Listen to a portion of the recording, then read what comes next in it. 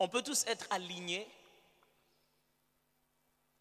avoir des compétences différentes, représenter plusieurs pays et voir tous la fin et connaître tous qu'il y a une couronne, et être tous venus pour la compétition, s'être tous préparés à courir jusqu'au bout, être tous préparés jusqu'à ce qu'on attende le signal qui dise une, deux, commencer. Si on n'a pas encore entendu ça, la compétition n'a pas encore commencé. Mais lorsqu'on a dit ça, l'évaluation a commencé. On peut maintenant dire qui est le premier, qui est le deuxième. Imaginez que vous êtes toujours là à la ligne en train d'attendre. Et quand on a déjà dit commencer, si vous n'avez pas bougé, vous êtes les derniers. Mais moi, je n'ai pas couru, mais le commencement avait déjà été annoncé. Même si vous n'avez pas couru, vous restez le dernier. Le livre de la Genèse, comme nous le connaissons, Genèse, comme nous l'appelons, qui parle des débuts, des commencements. En fait, le mot Genèse, comme on nomme le livre, il vient au chapitre 2, au verset 4. Vous vous souvenez, il est dit, « Voici les origines des cieux et de la terre, quand ils furent créés lorsque Dieu fit une terre et des cieux. » Alors, c'est là qu'on a tiré le mot Genèse dans nos Bibles, dans la traduction grecque. Donc, c'est là qu'on a tiré le mot Genèse. Quand on dit les origines, le mot qui est là-bas, c'est le grec toledoth, qui veut dire généalogie, origine, génération. Deux fois dans le livre, dans Louis II, c'est traduit par postérité. Vous voyez, le mot, on dit la postérité de.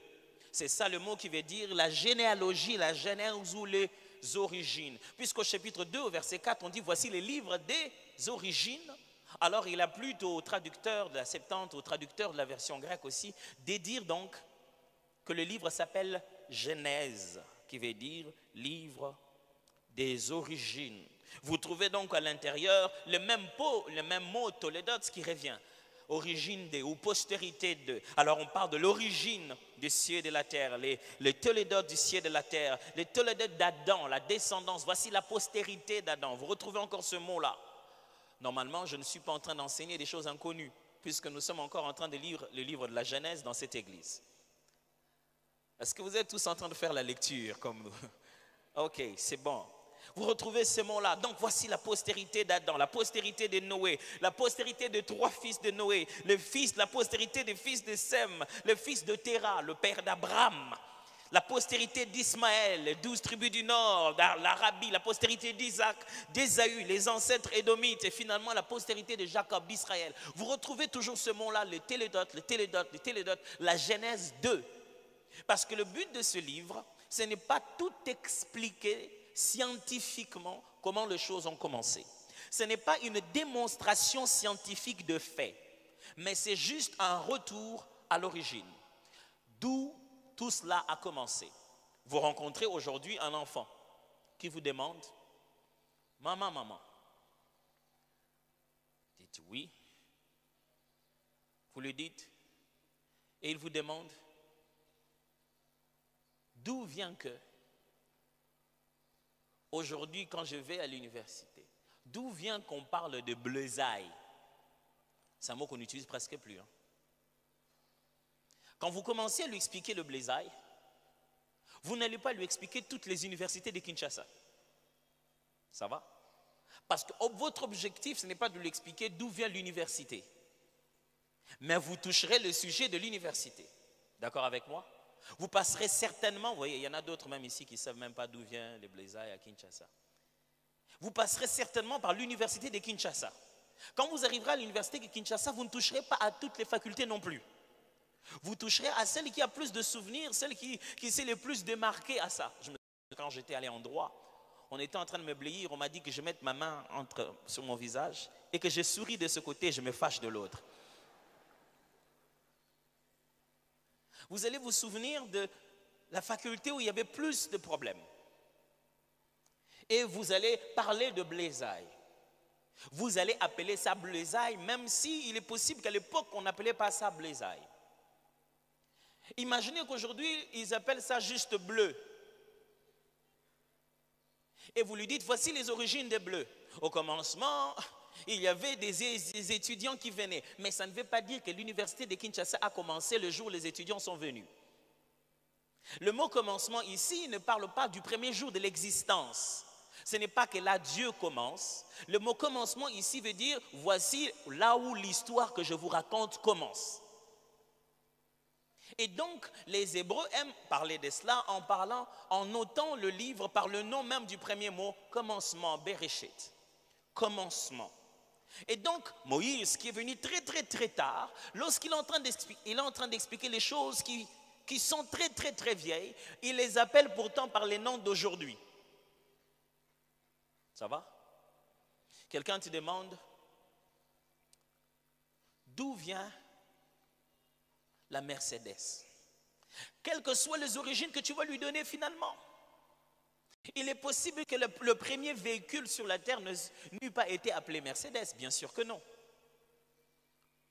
Alors, même quand tu lui racontes l'histoire, tu lui diras, voici comment a commencé la première Mercedes.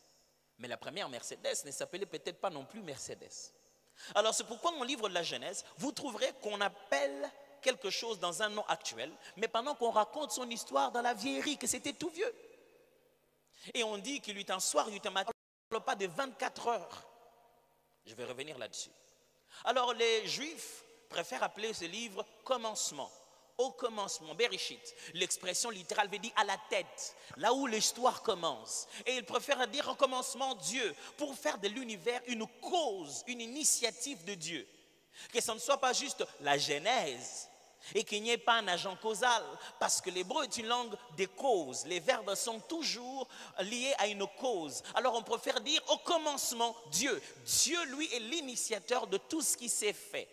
Tout ce que nous avons aujourd'hui, c'est parce que Dieu a été là au commencement.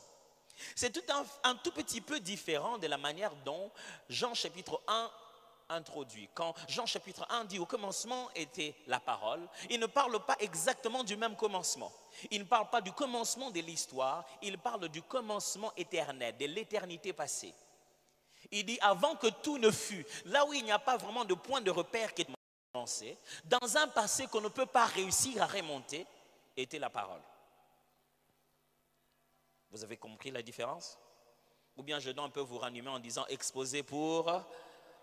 Je vous ai ranimé déjà. Alors lorsque Jean est en train de dire au commencement était la parole, il ne dit pas au début. Si au commencement était la parole, donc la parole avait un commencement.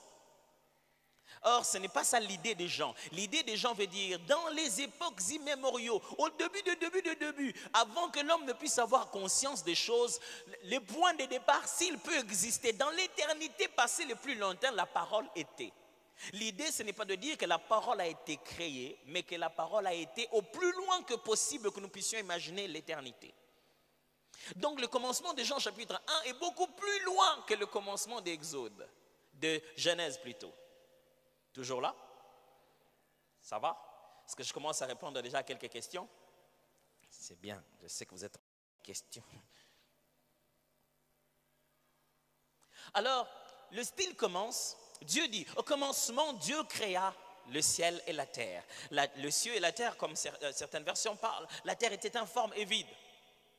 C'est là que nous avons limité aujourd'hui. Il y avait des ténèbres dans la surface de l'abîme et l'Esprit de Dieu se mouvait au-dessus des eaux. Au commencement, Dieu créa. C'est cela le commencement, à la tête, au début de l'histoire, Dieu créa. Le mot qu'on utilise pour dire Dieu ici est un mot, voilà. Dans la Bible, d'ailleurs dans le monde, il n'y a pas une langue aussi riche pour avoir des attributs de Dieu que l'hébreu. L'hébreu est la langue qui a beaucoup de mots pour dire Dieu, pour parler d'une force supérieure élevée, de plusieurs manières. Mais ici, c'est lui qui écrit et c'est lui qui connaît Yahweh. Je vais répéter. Celui qui écrit, c'est Moïse. Moïse, c'est celui à qui Dieu a dit « Je m'appelle, je suis ». Il lui a donné un nom propre. Je suis, c'est un nom propre. Tu rencontres un papa, tu lui dis, papa, quel est ton nom? Il dit Albert. Quel est le nom de ce papa? Vous êtes là? Quel est le nom de ce papa? Ok. Alors, tu rencontres un Dieu qui te dit qu'il s'appelle Je suis. Quel est le nom de ce Dieu? Exact. Alors Dieu, quand Moïse lui a dit, quel est ton nom? Il m'a dit, je suis. Et son nom n'était pas comme tous les autres noms parce que c'est un peu bizarre qu'il dit, je suis celui qui suis. Alors on écrit ça d'une manière où on utilise 4 consonnes. Mais le problème, c'est que l'hébreu ancien n'avait jamais de voyelles. Il n'avait que de consonnes. Et d'après le positionnement de consonnes, on devait imaginer quel était le voyelle à mettre à l'intérieur. Soit ça faisait A, O, I. La prononciation donc a été perdue. Pourquoi? Parce quand la loi est venue et dire que vous ne pouvez pas prononcer le nom de l'Éternel en vain, les sacrificateurs ont pris la responsabilité de ne plus montrer aux gens le nom de l'Éternel, comment on le prononce. Ils étaient les seuls à le prononcer le grand jour du pardon. Lorsque le peuple venait et que les sacrificateurs devaient déclarer la bénédiction. Au moment où ils voulaient citer le nom de Dieu, les Lévites faisaient monter la musique très fort pour que même quand il l'a cité, ils n'entendent pas. Vous êtes sûrement sûr, avec cette méthode, les gens vont s'en souvenir. Et il s'est passé que le temps passé, les gens ont perdu la bonne prononciation de ce nom. Certains disent Jéhovah, pendant qu'en hébreu, il n'y a pas de J. Leur J, c'est l'I, Y. C'est pourquoi on préfère plus la tendance qui dit Yahweh et non Jéhovah. Yahweh. Moïse connaît Yahweh. Au lieu même de dire au commencement Yahweh créa le ciel et la terre, au lieu de dire au commencement Gilbert, Albert venu chez nous, il dit au commencement Papa. Il utilise un nom commun, une appellation de tous les dieux. Mais la différence, c'est que cette appellation est un pluriel. Il dit au commencement Elohim. En hébreu, quand vous avez le suffixe im, c'est pour parler de pluriel. Kérubim, ça parle de genre d'ange qu'on appelle, comme vous le disiez en français, un chérubin. Quand c'est quelque chose qui parle de pluriel en hébreu, on ajoute im à la fin. Alors Elohim, c'est le pluriel de Hola qui veut dire Dieu. Mais Elohim vient avec l'idée de quelqu'un de supérieur, de fort et puissant. Les deux premières choses que quelqu'un qui connaît le nom de Dieu, réellement son nom propre, mais deux choses qu'il veut faire déjà annoncer à tout le monde qui va lire le livre. Il dit, au commencement, celui qui est élevé en force et en puissance a posé un acte divin. Il ne dit pas encore son nom. Ce mot Elohim, vous le trouvez aussi utilisé pour les dieux étrangers. Mais la différence, c'est que quand on utilise le mot Elohim pour d'autres divinités, c'est au singulier et le verbe reste au singulier. Mais ici, lorsqu'on utilise le mot Elohim sur le Dieu d'Israël, le Dieu de la Bible, c'est au pluriel, mais les verbes restent au singulier. Au lieu de dire au commencement, les Elohim créèrent, on dit au commencement, les Elohim créa. Si vous voulez bien lire ça. On dit au commencement, au pluriel, conjugaison du verbe au singulier. Intéressant. Vous allez revoir cette formulation encore dans le livre de Genèse qui dit l'homme est devenu comme l'un d'entre nous. Empêchons-les de manger à l'arbre. Et puis vous le retrouvez encore revenir et dire bon, les hommes sont unis, ils peuvent faire tout ce qu'ils veulent, descendons et confondons leur langue. Au commencement, Elohim. Le verbe créa ici, si vous lisez très bien et vous regardez très bien les textes, vous trouverez que les verbes sont en train d'évoluer. Vous avez le verbe créer, et puis vous avez le verbe faire, et puis vous avez le verbe former. L'Éternel forma de la poussière l'homme, l'Éternel sépara, l'Éternel fit ceci. Les autres verbes faire, former qui viennent après, ce sont des verbes qu'on peut aussi emprunter aux hommes. On peut l'emprunter aux sculpteurs, on peut l'emprunter aux artistes. Il forma de la poussière, il fit ceci. Mais le verbe bara qui est ici, qui créa, c'est un verbe qu'on utilise qu'à Dieu dans son action. Ça ne veut pas dire que l'Éternel fit quelque chose à partir de l'existant. Bara veut dire l'Éternel fit appel à, mis en action quelque chose qui n'existait pas. Dieu n'a pas pris une matière première pour commencer le monde. Dieu a créé le monde. Le verbe dénote d'ailleurs une action divine. Dieu ne le fait pas comme tout le monde. Il le fait à sa manière. Il agit avec puissance et les actes de Dieu ne sont pas à comparer avec les actes des hommes. Donc du coup, ce verbe-là, on ne l'utilise pas trop pour les hommes parce que les hommes ne peuvent pas faire ce que Dieu fait. créateur de mode. Je suis inspiré, j'ai beaucoup de créativité. Toute la créativité de l'homme est limitée à ce qui existe déjà. Dieu est le seul qui crée sans que ça n'ait existé avant ou que ce soit. Créer, c'est travailler sans préexistence, se faire exister. Au commencement, Dieu créa. Il créa le ciel et la terre. Ces mots ici nous troublent. On se dit comment Dieu crée le ciel et la terre. Et puis après, on va parler du deuxième jour où Dieu va séparer les eaux du dessus et les eaux d'en bas. Et puis il va appeler le sec qu'il appelle terre. Et puis le firmament, voilà, va séparer ce qui est au-dessus, va s'appeler ciel. Ici, frères et sœurs, ce n'est pas parce que vous avez des mots qui ont été créés après la Genèse. Vous savez maintenant que c'est la terre qui tourne autour du soleil, que nous devons changer le livre de Josué et dire que ce n'est pas le soleil qui s'était arrêté, que c'était la terre qui s'était arrêtée. Parce qu'à l'époque de Josué, l'explication scientifique, l'explication humaine de sa réalité, ils avaient la connaissance selon laquelle c'était le soleil qui tournait. Donc quand il a vu que le soleil ne tournait plus, qu'est-ce qu'il va dire?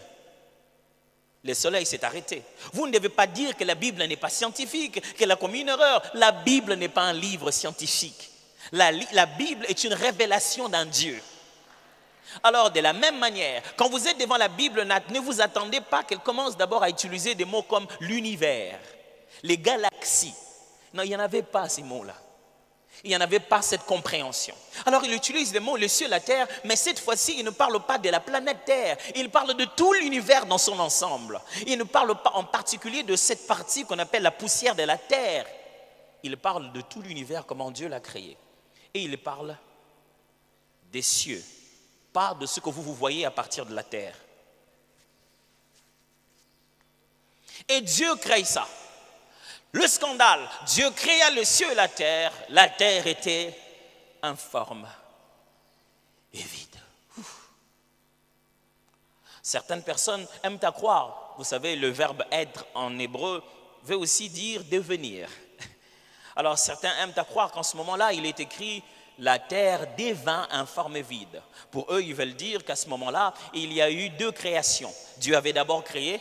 Et puis le diable est tombé, la terre est devenue informe et vide. Après Dieu s'est remis à créer. Mais ça n'existe pas. Laissez le verbe être comme il est, parce que quelque part un peu plus bas, vous retrouvez le verbe être dans la même forme d'être et non de devenir. Qu'est-ce qui se passe en réalité? Quand on dit que la terre était informe et vide, l'hébreu utilise des mots que nous avons même empruntés en français. On dit tohu bohu, un désordre total. Tohu bohu, c'est deux mots différents. Tohu qui veut dire vide et bohu qui veut dire sans forme précise, sans qu'on sache exactement à quoi ça va être utilisé. La terre était sans une forme déterminable, elle n'avait pas la forme d'aujourd'hui. C'est ce que Moïse est en train de dire. Il dit, si tu avais regardé la terre à cette époque, et kokanina leloté, ça ne se ressemble en rien. C'est comme moi, si tu me regardais il y a 11 ans avant que je dise à ma femme que je l'aime.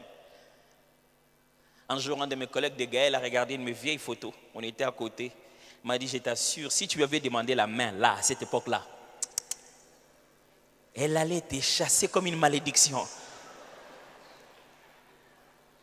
Moïse dit, si vous regardiez la terre à l'époque, elle ne ressemblait pas à la forme d'aujourd'hui. Ça ne veut pas dire qu'elle n'avait pas de forme en soi.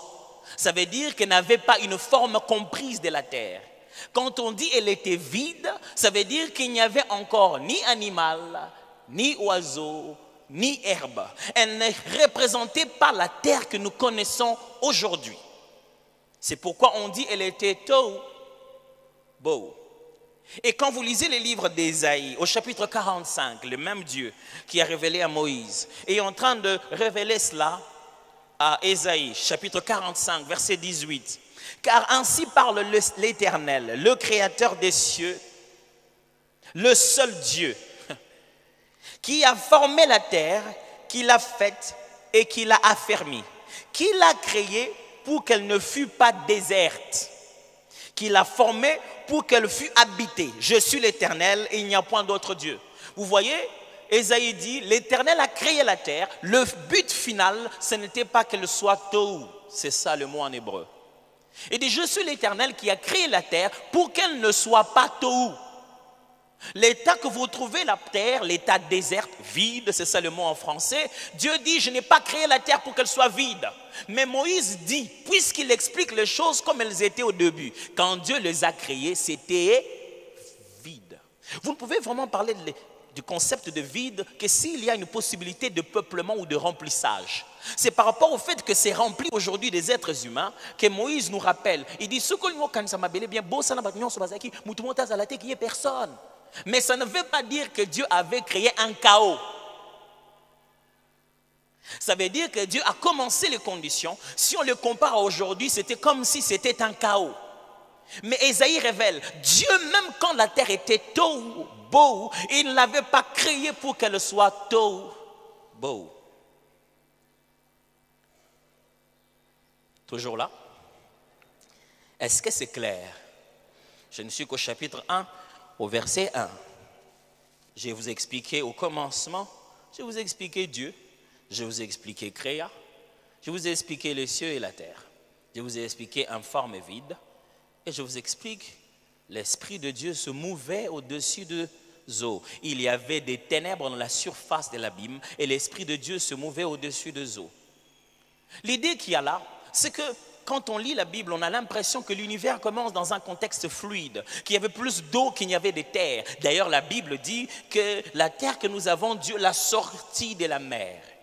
Mais il utilise un terme, il dit l'Esprit de Dieu se mouvait au-dessus des eaux. Le mot qui est là veut dire le souffle divin. La respiration de Dieu se relâchait.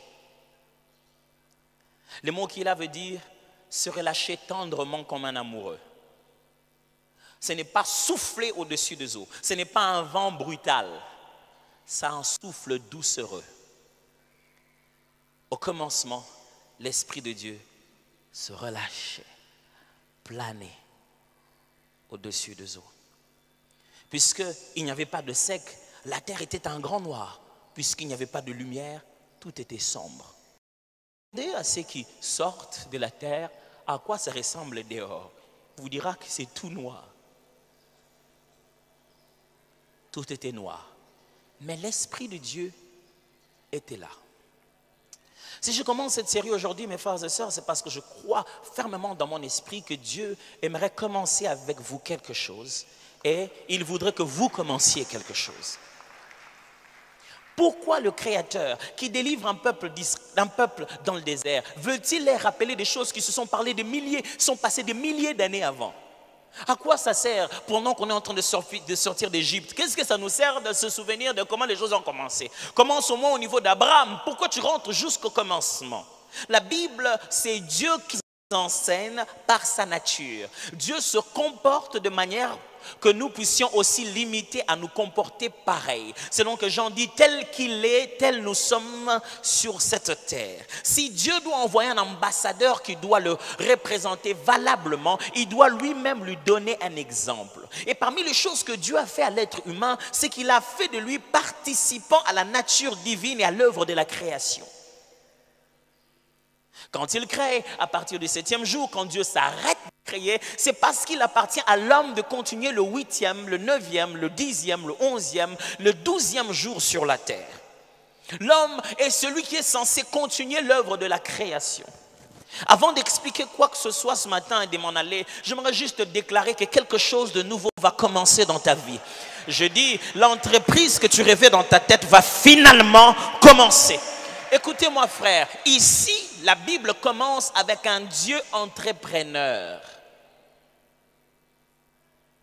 Dieu dit, voilà comment j'ai inventé mon entreprise appelée Terre. Et si on observe comment Dieu invente, crée son entreprise appelée Terre, nous pouvons y trouver les principes forts pour créer notre boutique, créer notre hôpital, créer notre chambre froide, créer notre cabine de télécommunication, commencer quelque chose que Dieu nous a toujours mis à cœur. Répète ça au voisin, commencer. Il faudrait que tu commences à avoir l'habitude de répéter au voisin. Hein? Commence quand même à lui dire commencer. Dis-lui que j'ai commencé les habitudes de te dire commencer. «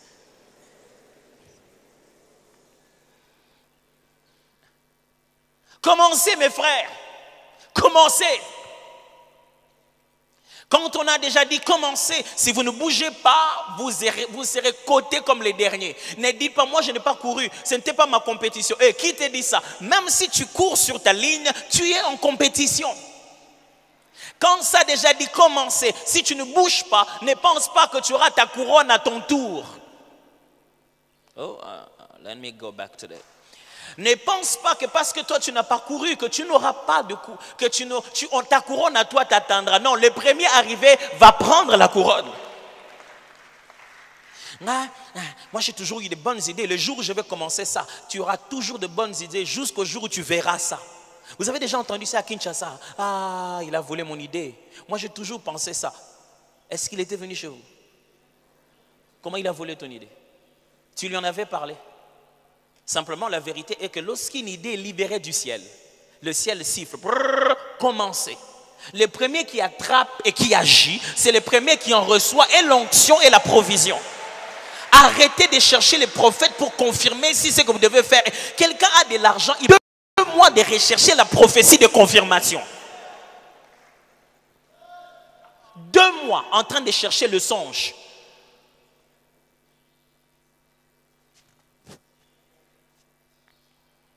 Commencez mes frères. 4 leçons avant de se quitter ce matin en introduisant ce thème. Premièrement, rien n'est pareil au commencement. Rien n'est pareil au commencement. Que personne ne te dise que quand il a commencé, ça ressemblait exactement à ce qu'il est aujourd'hui. Est-ce que la terre avant, il y avait vraiment des continents où toute la terre était en un? Est-ce qu'il y avait cette théorie des cataclysmes et la disparition des dinosaures? Je ne sais pas, Moïse dit seulement que la terre, comme vous la connaissez, au début, ce n'était pas comme ça. Frères et sœurs, rien n'est pareil au commencement. Voici le combat que nous avons tous les jours. Quand nous rêvons, quand nous avons des idées, nos idées nous amènent à la fin. Nos idées imaginent, notre vision c'est la finalité, mais les actes à poser c'est le commencement. Et vous devez savoir, si vous voulez commencer, ça ne ressemblera pas à ce que vous rêvez. Je vais répéter, ça ne ressemblera pas à ce que vous rêvez. Chaque fois que vous voulez exactement avoir ce que vous rêvez, vous transformez la pierre en pain. Vous voulez dépasser le processus par lequel il faut prendre le blé, le battre, le moudre, mettre de l'eau et associer pour avoir finalement le pain. Chaque fois que vous voulez à tout prix faire la fin aujourd'hui, vous embrassez la magie. Regardez-les, ils ont rempli les clubs des occultistes. Pourquoi? Parce qu'ils veulent devenir ministres aujourd'hui. Regardez-les, ils ont rempli les clubs des occultistes. Pourquoi? Parce qu'ils veulent avoir les temps aujourd'hui. Où étais-tu quand je faisais les pieds pour quitter Ngaba? Je n'avais encore que 14 ans. Je me retrouvais au milieu des serviteurs de Dieu, des leçons en leadership. À l'époque, tu ne connaissais même pas John C. Maxwell. Mais à l'époque, j'avais 14 ans. Je suivais une formation avec tous. Ils étaient des pasteurs titulaires, sauf moi qui étais frère très zélé. Où est-ce que tu étais quand je faisais les pieds à 5 heures en train de traverser les Koulouna de l'époque? Ils n'avaient pas les mêmes noms. Pour venir jusqu'à les mettre là-bas au fond pour suivre la formation.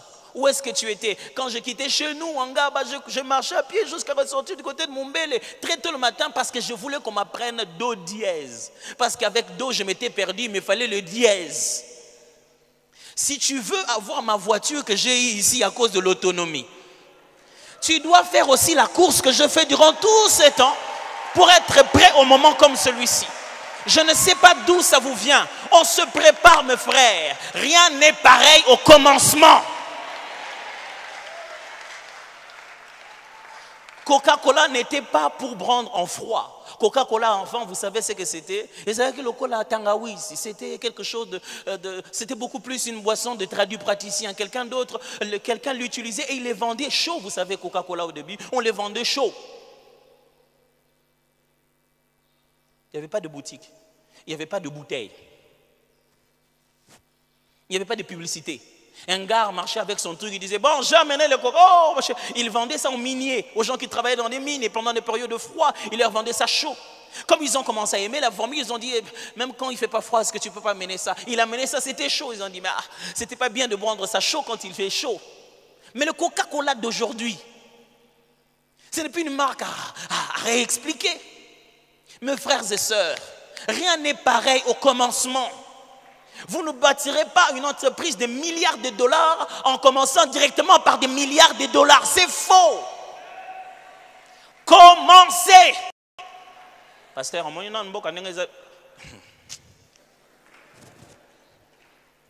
deuxième vérité.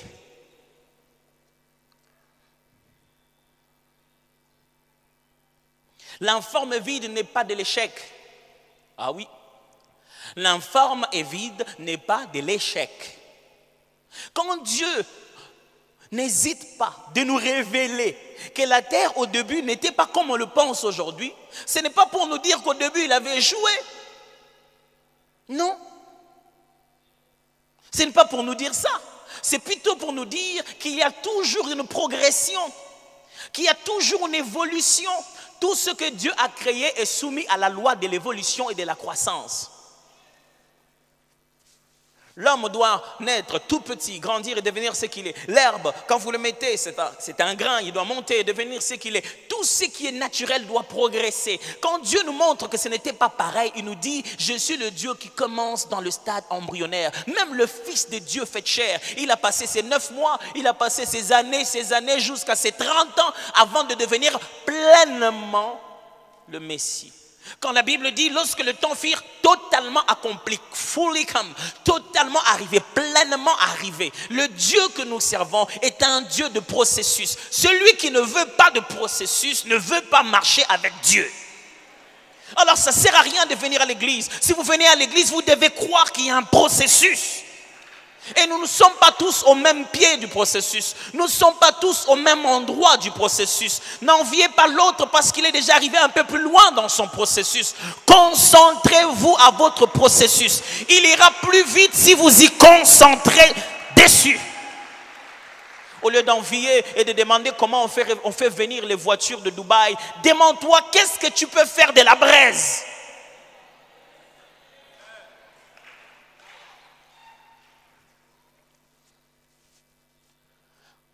Vous savez que l'une des choses qui fait que, vous savez que nos braises sont plus solides et durent vite que les charbons qu'on vend dans des sacs, dans des supermarchés. Nos braises que nous faisons avec nos arbres. Ça prend plus de feu et ça dure vite. Ça dure longtemps, ça donne plus de flammes. Vous savez pourquoi on n'achète pas nos braises? Parce que l'emballage n'est pas bon. Tout le monde ne veut pas se faire salir. Mais on veut bien la braise. Vous savez qu'avant que le chikwang entre dans le supermarché, on lui a juste mis un sachet. À part le fait qu'il puisse être dans le feuille de manioc tout vert, on dit ça c'est indigène. Si on veut que ça devienne 1000 francs, au lieu de 500 comme partout, on veut que ça devienne 2000, mettez-le juste un sachet, comme on dit, un sac en plastique. Avec un sac en plastique, la même chikwang de 200 francs au plateau Bateke est passé de 200 à 2000 francs. Quel est le taux de pourcentage?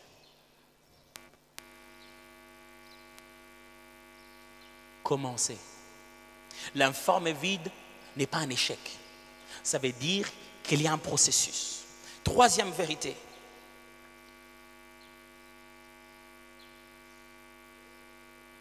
On commence toujours par ce qu'on a.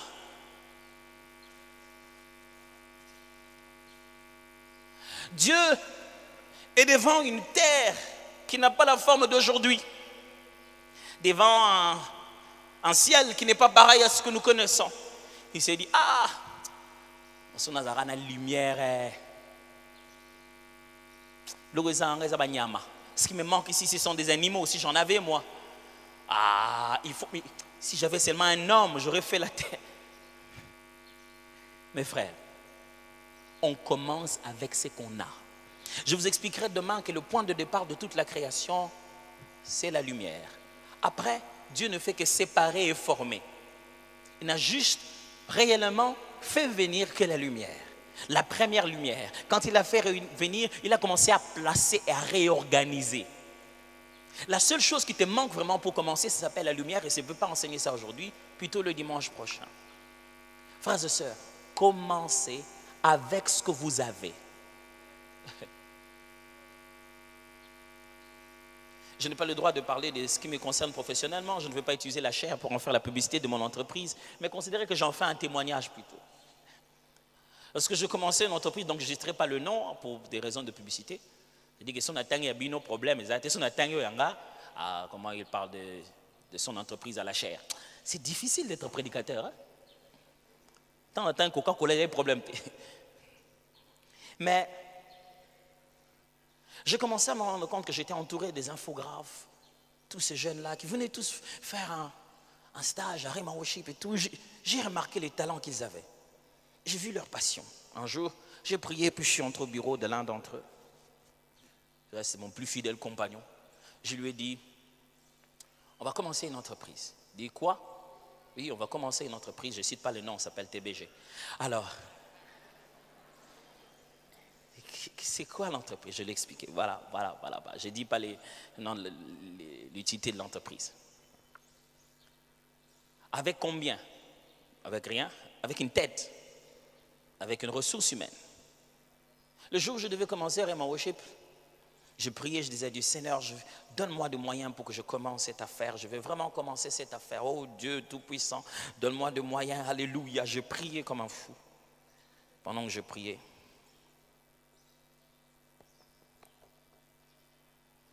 j'ai commencé à inviter quelques frères et sœurs à venir, après ma formation en Afrique du Sud, à venir partager des moments d'enseignement avec moi, des modérateurs, des musiciens chrétiens.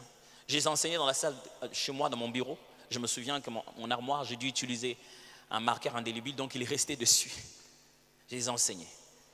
C'était déjà en fin d'année, je me dis, Seigneur, l'année prochaine, je vais commencer. Donne-moi des locaux, donne-moi un endroit. Je priais le Seigneur. Je passais le début de l'année en jeûnant, en priant dans l'autre chambre d'amis qu'on avait. Et quand je priais un moment, l'Esprit m'a dit, tu veux quoi?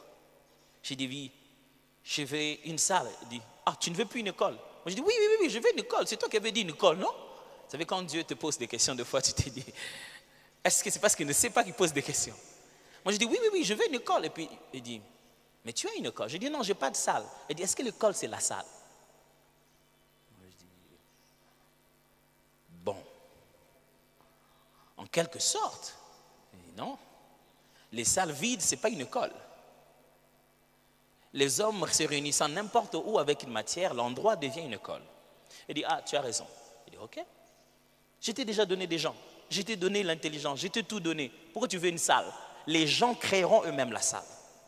Frère, dans le commencement, si vous prenez le numéro 4, il ne va pas faire créer le numéro 3. Let me make it clear. Si vous échouez dans le processus de la création, vous voulez inventer le 7e jour, il ne rappellera pas le premier. Le secret de la réussite de la plupart des gens sur la terre, c'est qu'ils ont su par où commencer, qu'est-ce qui va attirer ce qu'il manquait. Avec ce qu'ils ont, quelle est la prochaine étape? Si vous sautez ces étapes, l'entreprise devient difficile à exister. Pourquoi? Vous avez fait un grand saut et quelque part au milieu vous manquez quelque chose. Je dis ok, comment je vais faire alors? Je dis ok, je vais demander aux gens de se rencontrer. J'ai loué une salle de fête, les gens venaient. On venait, on enseignait, j'avais des enseignants, le papa Henri, papa Didier Mopiti, on enseignait. J'ai dit, je leur ai donné même le nom de l'école. J'ai appelé les infographes, ils ont fait des designs, tout était là. J'ai dit, on va commencer. Ils sont venus, on venait, ma femme me disait toujours, mais l'école sera où? Moi j'ai dit, l'école est là. On va forcément commencer à louer ici. Moi j'ai dit, oui, ça va venir. On loue premier vendredi, deuxième vendredi. Les gens venaient et puis quelqu'un me demande, mais comment ça se passe l'école? J'ai dit, non, on n'a pas encore l'endroit de l'école. Mais à la fin de la formation, après les 1 mois, ça fait un vendredi par semaine, ça faisait 1 mois alors. Après, à la fin de 1 mois, je vous dirai où sera l'école. Je dis, oh, ok, c'est bon, moi aussi je vais contribuer pour l'école. Il a contribué à la garantie locative.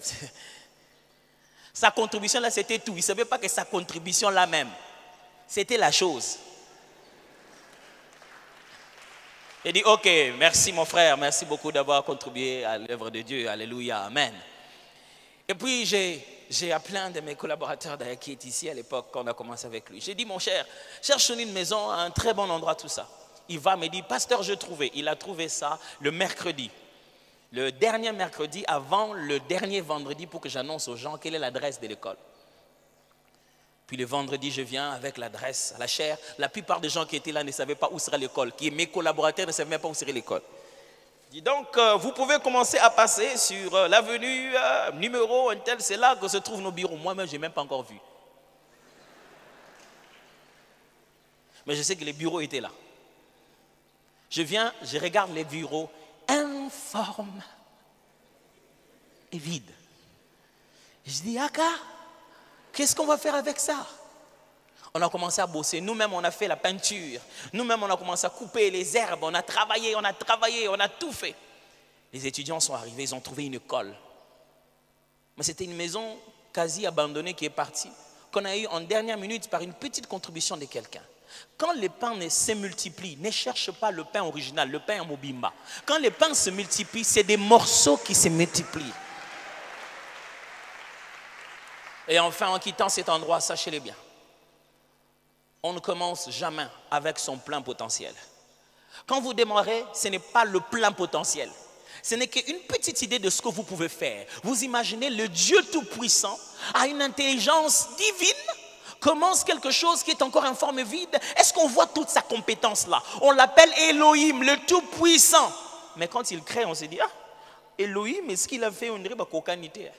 C'est comme si son nom et ce qu'il fait, ça ne se ressemble pas. Il est possible que tu fasses quelque chose qui ne te ressemble pas. Il y a des gens qui ne veulent pas commencer parce que, non, je ne vais pas faire un truc qui ne me ressemble pas. Il faut commencer. Le temps que tu attends pour que ça te ressemble, quelqu'un d'autre l'aura fait. Et ça lui ressemblera à lui. Ce qui doit te ressembler, ce n'est pas dans les actes, mais c'est dans les valeurs.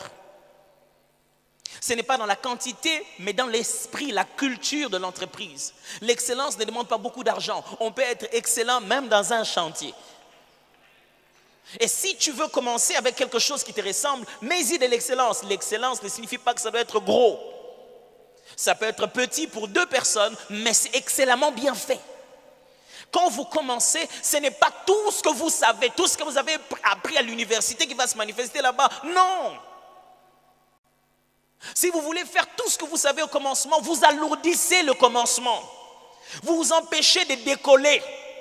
J'annonce une bonne nouvelle dans cette église. Cette année, je vais inaugurer vos entreprises. Je vais inaugurer vos initiatives parce que l'Éternel ordonne, commencez maintenant. Commencez à manifester les choses qu'il a placées pour vous. Commencez à devenir vos propres patrons. Personne n'a de place pour vous engager. Commencez à devenir vos propres patrons. Il n'y a plus de place dans les entreprises. Il n'y a que des places pour faire des entreprises. Oh my goodness, you don't get what I'm trying to explain. Dans les entreprises, il n'y a plus de postes. Dans les marchés, il y a des endroits où il faut créer des entreprises qui manquent. Commencez. Au commencement, Dieu créa le ciel et la terre. La terre était informe et vide. Oh, le jour où moi j'ai eu la force de le dire, je le dis aussi. Au commencement, Athom'S créa Rema Worship. Rema Worship était informe et vide. C'est ça ta mission. Tu dois être capable de dire, au commencement, j'ai créé ceci. C'était encore informe et vide. Je me souviens la dernière fois, on était à la book session de Maman Viviane. C'était au Fleuve Congo Hotel. C'était fantastique. Tout le monde était en train de me dire, waouh, c'était fantastique, c'était incroyable, c'était très bien. Mais la première fois que j'ai organisé une manifestation, c'était à la salle culturelle de l'Académie des Beaux-Arts. Mais la dernière collation de grade que j'ai fait de mes étudiants de Rien, c'était au Salon Congo du Fleuve Hôtel, du GHK. Informe et vide. Le premier diplôme que je leur avais donné ne ressemblait à rien. Informe et vide. Écoutez-moi mes frères et sœurs. Commencez. Vous voulez une prophétie, non? Ok, bon, je vais peut-être faire comme c'est doux. Wow, le ciel est clair, le ciel est clair. Commencez maintenant, commencez. Est-ce que quelqu'un m'entend? Commencez. Non, pasteur, tu vois la situation actuelle, elle est informe et vide. Quand tu vois l'informe et vide, c'est le moment de commencer. Oh pasteur, tu vois maintenant, on attend un peu. On attend quoi? On attend quoi? Oh non, on attend que ça se calme. Écoutez-moi, vous n'avez besoin de rien d'autre que de l'Esprit de Dieu qui se met au-dessus des eaux. S'il est là, même si c'est noir, quand l'Esprit de Dieu se met au-dessus des eaux, Seigneur, donne-moi une église de gens qui commencent, qui se mettent là et disent, je vais commencer. Enfin, il faut que je commence.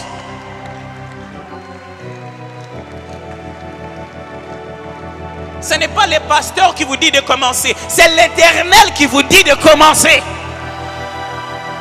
Je ne vous dis pas que ça sera déjà la perfection, ça sera le commencement. Après, il y aura un soir, après, il y aura un matin, ça sera un autre jour, jusqu'au jour où Dieu vous amènera dans votre repos. Vous ne pouvez pas vivre le sabbat sans commencer. Vous ne pouvez pas vivre le 7e jour sans commencer le premier. Vous ne pouvez pas vous enrichir sans commencer par risquer. Il faut commencer. Commencez à demander le prix. Commencez à regarder sur Internet. Commencez à épargner un peu d'argent. Commencez à regarder le peu que vous avez. Mais vous devez commencer.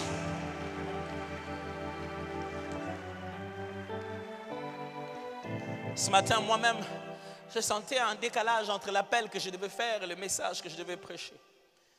Mais comme il faut toujours commencer. Ce matin, il est possible qu'en venant ici, vous soyez venus